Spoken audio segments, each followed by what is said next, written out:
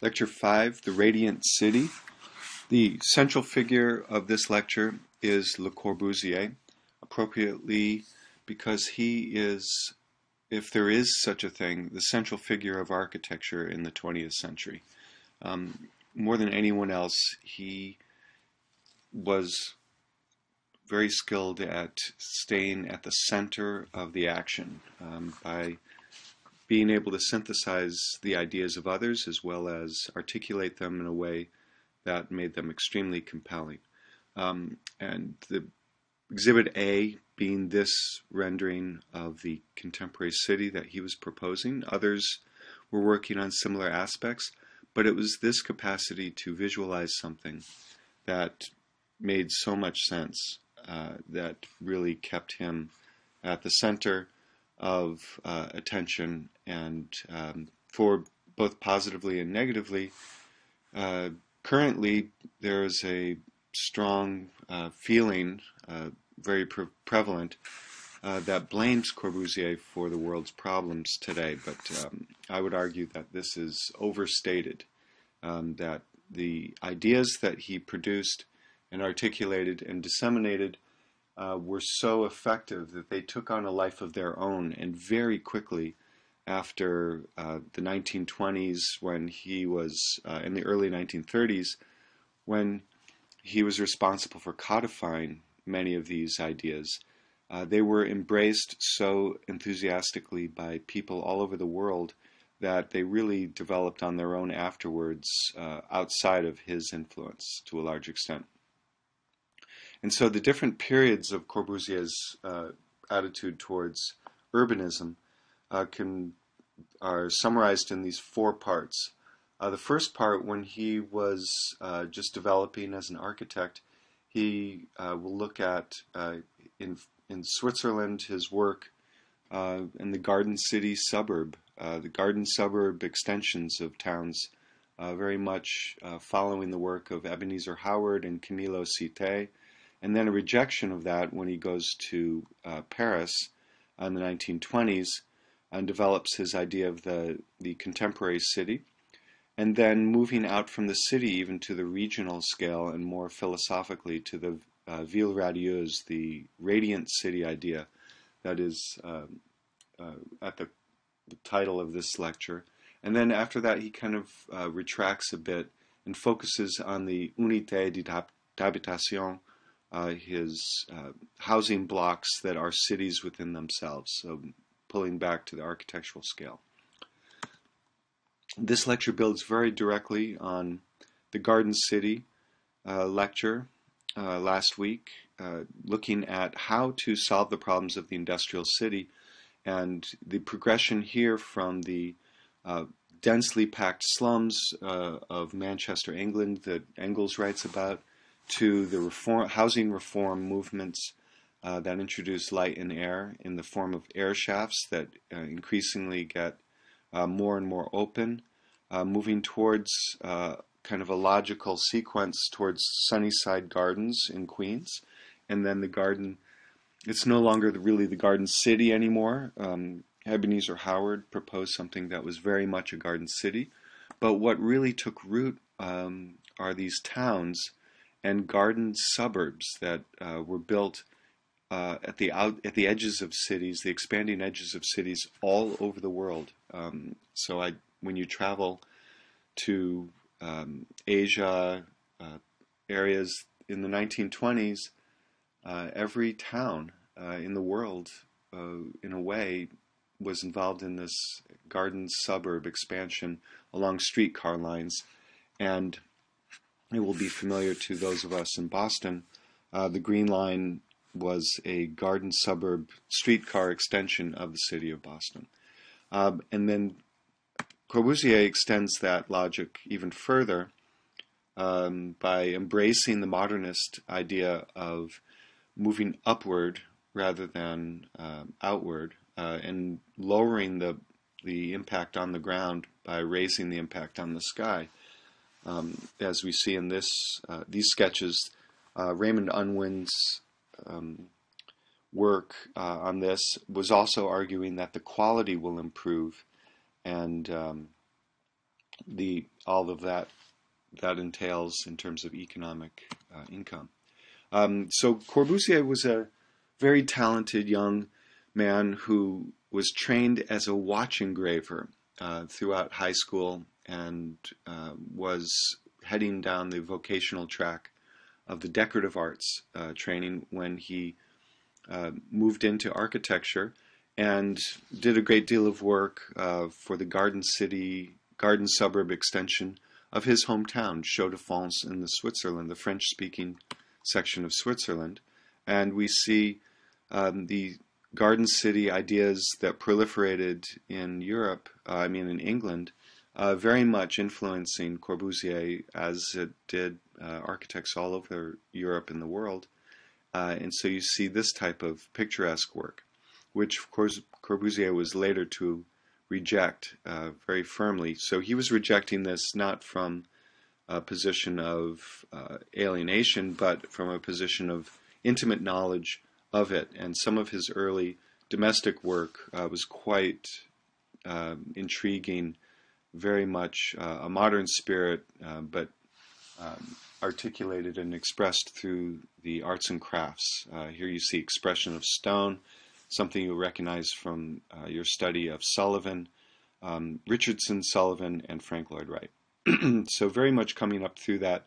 Corbusier was born Charles Edward Jeanneret in 1887, and so he was very much coming of age at that a moment similar to Frank Lloyd Wright. After back to Paris, after Haussmann's job was completed, he was replaced by Eugene Hennard, Hennard, who came up with this idea for the boulevard to increase the sense of separate buildings rather than unified walls, and increase the sense of greenery and a sense of a rhythm of buildings and gardens. He came up with this idea of redans. Dent means teeth, and you have to look at it and plan to see what's really going on here. But first, from this slightly raised elevation view, we see what appears to be a rhythm of buildings and gardens going down the boulevard. In reality, and this was an idea embraced by Corbusier, these buildings are singular buildings that, with a square tooth pattern and plan, approach the boulevard and recede away from the boulevard to accommodate gardens. And this was something that, one of the many ideas that Corbusier embraced in his contemporary city theories and ideas and visualizations. Another set of ideas, the son of the, again, connecting back to Paris, the opera house in Paris that we looked at, was designed by Charles Garnier, and his son, Tony Garnier, won the Prix de Rome, the Rome Prize, and during his time in Rome, he, instead of doing what he was supposed to do, celebrating the classical expression of architecture, he broke away and radically transformed our ideas about urbanism in the 20th century, and gave us this project that he was a speculative industrial city. And he worked on this for many years after his Rome Prize, publishing it. And this is the source of the idea of taking the historic center, which you can see slightly left of center, preserving it, expanding on it with new housing districts, and then outside of town, separated from the traditional town, an industrial quarter to keep the negative impacts of industrial factory production away from the residential core of the city. And this is zoning segregation that became very popular. He also celebrated the rediscovery of the chemical formula for Portland cement. The Romans used the ashes from Mount Vesuvius and made concrete during their times. But we forgot the recipe, and it wasn't until the mid-19th century that it was rediscovered and codified chemically and became possible to make steel reinforced concrete structures. Here he's speculating on what housing produced using this new material might look like. And so many of these ideas come from all over to collected by Corbusier. Here's an idea that was very popular throughout Northern Europe of housing blocks with inner courtyards separated from the street, and so you have this protected collective space inside the block. And Berlin is very much a city built on this. These are in the Netherlands, and these inner courtyards lend themselves to the life of children. Remember, the children are the indicator species of the health of cities, and this is one of the spatial formal arrangements that passes that test. You can also see a rayon scheme here that makes way for parking in this example. In stark contrast to this, several, especially German architect planners, were experimenting with Zeilenbau housing.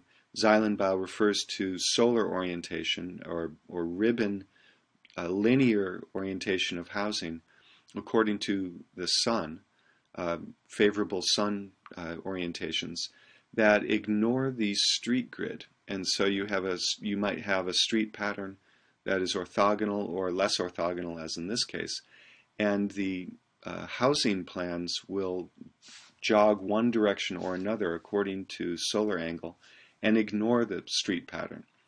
The other tendency was to, and Corbusier articulated it, as the elimination of the corridor street. And so the outdoor room, the space of the street defined by the facades of the buildings, was not just something that would passively disappear when you organize housing according to solar angle, but it was actively defined. The streets were redefined as corridors for movement, and their goal was to eliminate the sense of a unified room of the street. And so the streets become roadways, very much for high-speed car travel.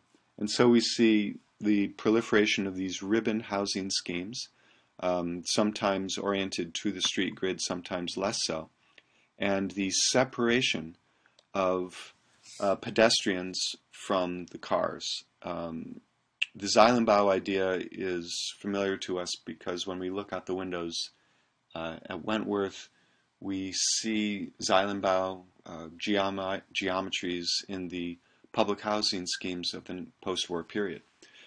This idea of Hilbersheimer's, the German architect, was very influential. This is, in a way, a very terrifying image. He gets the scale wrong in all kinds of ways, but still it was a very powerful idea, and it seemed to be very humane in its abstract conception that these horrible automobiles are spouting fumes and traveling at high speeds, posing a threat to the poor human beings. So let's give the human beings in an advantageous position up off the ground level, away from those evil cars. And so everybody is happy. It's a win-win. Unfortunately, in reality, these schemes have mostly failed in very routine ways. Hilbersheimer's ideas were proliferated in exhibitions such as this one, where you see the model for the city increasing in density. And this is something that also you will recognize the influence in Corbusier's later work, where the slab housing is speckled across the countryside with lower scale housing. In 1907, Corbusier left Switzerland and went on a tour of Italy. And during this tour, he was very intrigued by this monastery of Emma outside of Florence. And he spent a great deal of time there sketching it and studying it. And the relationship between man and nature and the social connection between collective spaces and individual places, individual cells of the home, became kind of the DNA of everything he did after that. And so here we see the plan in the section of the individual monk's cell, in which there's a garden that is incorporated into the architectural envelope in a very intriguing way. And off to the right in section faces the valley and nature, and off to the left in section is organized around a cloister of the other cells and other people. So the city on the left and nature on the right, and the cells right of the individual private dwelling in between. Just very similar to the Garden City idea in Radburn. And so here we see that in section. And included in what appears to be the interior of the house, of the monk's cell, is a garden. And so there is exterior space enveloped inside this thin wrapper of the architecture, which we see come out very clearly in Villa Savoye. And here is his sketch of the view from the balcony walkway corridor into the garden, towards the wall and over the wall to the countryside beyond. And this formula became the basic structure of many of Corbusier's experimental speculative housing schemes, where the living room is an interior form of that garden, and in this one. And this was the Immeubles Villas, or the Pavillon Esprit Nouveau, the pavilion to the new spirit, in which he places very common, everyday, recognizable factory production furniture in these spaces, with the idea that this could be mass-produced for huge populations. And here you see it going further, the living room on the right with the double-story high windows, and the garden enclosed in the wrapper of the architecture on the left. And this is a single unit that he placed in the 1929 exhibition to promote this idea, and was advertised in this way as a standalone cell.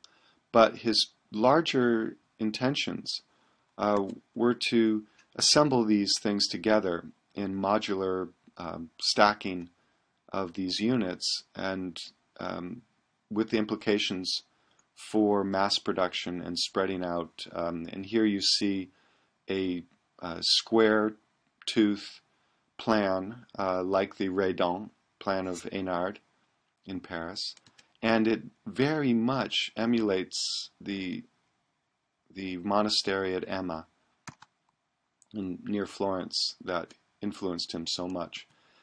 And he goes on further. This is the City14 house, the first of several prototypes for this idea.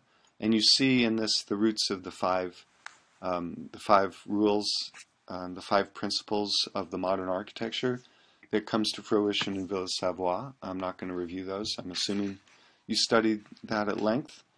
And the City14 house was part of the Waisenhof Siedlungen housing exposition of 1929 in Germany. This was a common event in cities around Europe of the time to try to figure out how to solve the housing problem of the industrial era. What is the new housing type and how do you assemble them? And in the Waisenhof Siedlungen of 1929, organized by Ludwig Mies van der Rohe, you see the proposals of many of the biggest names in architecture of the era assembling their creations in this quite modest way. And Corbusier was offended by the lack of ambition of this and quickly moved on to his own ideas, which actually predated the Waisenhof Siedlungen. 1922 is when he published The Contemporary City for 3 Million People, where he offered this vision, and the transformation of historical cities. Here off to the left you see the Place de la Concorde of Paris, but of course demolishing all of Paris and building this in its place. It makes way for motor cars, puts an airport at the center of the city because transportation is the key to successful urban form making, and here we see his vision for the airport between the buildings at the center of the city. This has come to pass in a very roundabout way with cities developing around airports. Of course, there's limitation to the towers, but his idea was to integrate motor transportation, air travel, housing, everything at the core together. But the more influential vision was the idea of the towers in the park.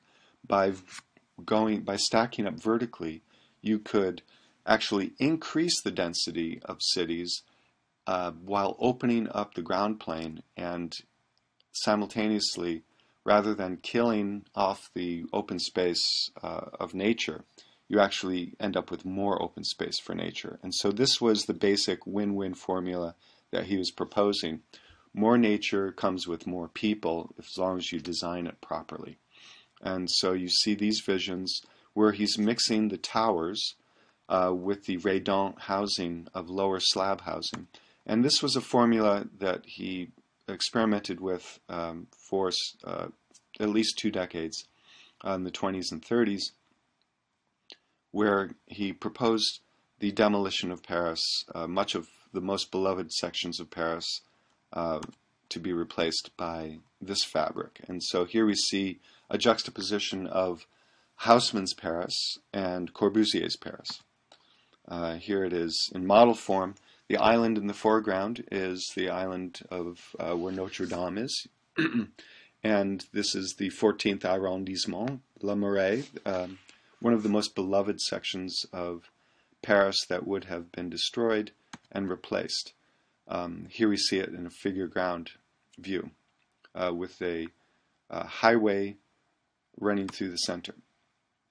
This did not happen in Paris, but it did happen in other places. In New York, we'll look at this in next week. And he created these comparisons between the old New York, the new New York, the old Buenos Aires, the new Buenos Aires, etc. And so these were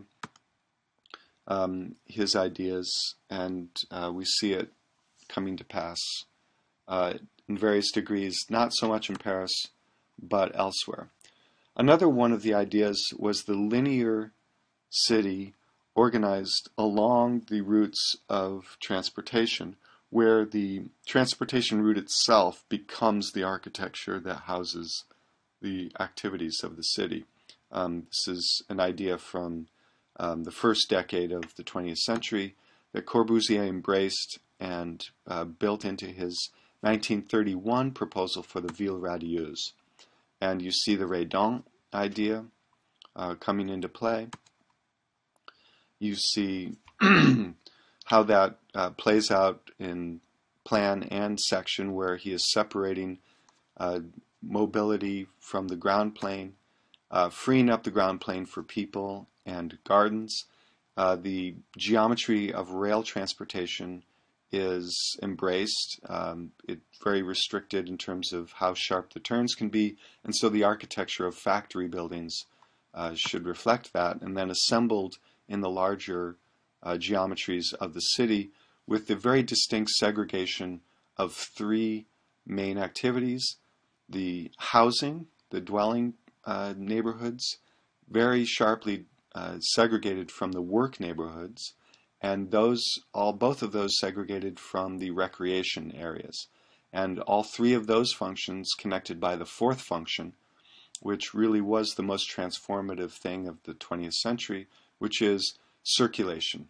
And this is where Corbusier's ideas at the architectural scale translate very directly to the urban scale, not just as seen in the progression from the monastery of Emma into his housing ideas, and then stacking up those units into a logical formation of aggregate, continuing that theme of the details of architecture relating very directly to the scale and geometries and patterns of city making. Here we see it in circulation. His architectural promenade, which was the central idea of Villa Savoie, again, assuming you've studied that at length. The architectural promenade leaving the architectural scale, entering the urban scale, you see the circulation pattern as one of the fundamental geometric forces for the formation of the city. His history moves on from there.